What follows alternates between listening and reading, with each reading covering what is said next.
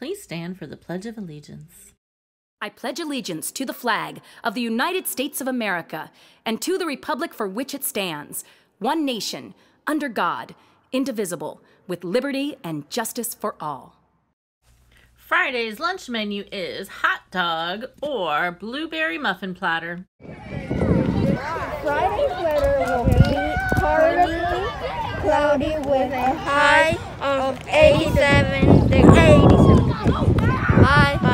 Good morning, Boca Eagles. Happy Friday. It is color day, and I'm so excited to see all of you wearing your grade level colors. It was such an awesome week. Thank you, everyone, for participating and having fun celebrating our FSA Spirit Week.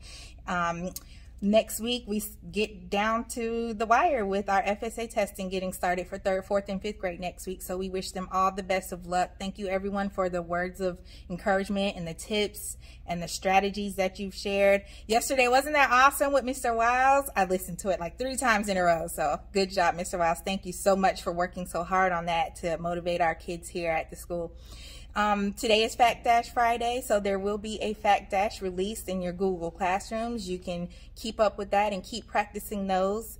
Next week, we will start our FSA testing for 3rd, 4th, and 5th grade. I believe we start with 4th grade and 5th grade ELA reading.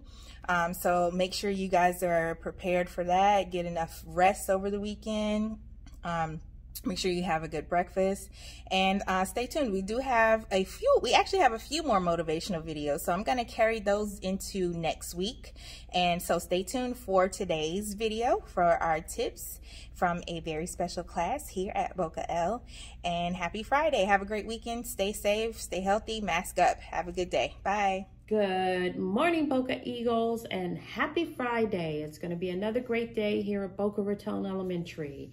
And I am here to talk about next week. It's an exciting week. It's Teacher Appreciation Week. Yes, it's Teacher Appreciation Week. And we are going to do some very nice things to appreciate not just our teachers, but also all of the staff that works here at Boca Raton Elementary. So every day we're going to have something special for our teachers and staff. And students, on Friday is your day. It's your day to do something nice for your teacher. And some of the things you can do nice for your teacher, let's see. You can write a nice note. You could bring her a flower. You could make her a nice card or hem. So do something nice for your teacher on Friday.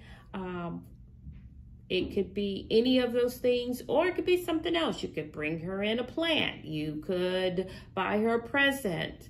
You could write her a nice email or him. So it's up to you what you do, but just do something nice to show your teacher you appreciate him or her and all that they have done to make sure you get a good education this school year. I know you can do it. And to my teachers, please know that I appreciate you, and you're going to see next week how much I appreciate you with your surprises that you're going to get every single day. So let's have a happy Friday.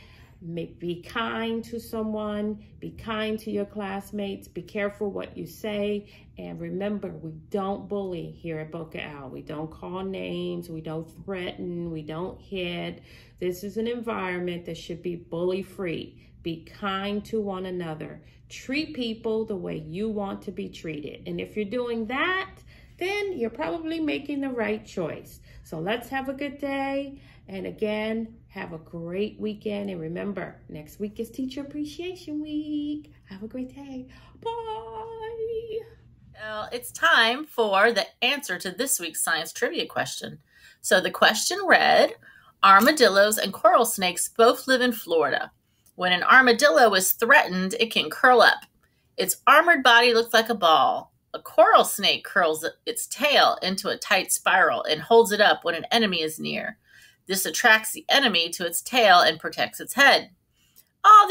Although these animals are very different, what is one way in which they are similar?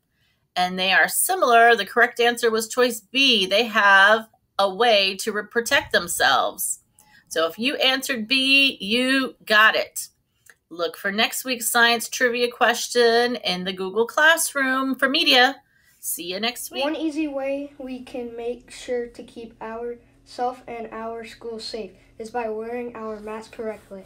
Always make sure your mask is 2 or more layers.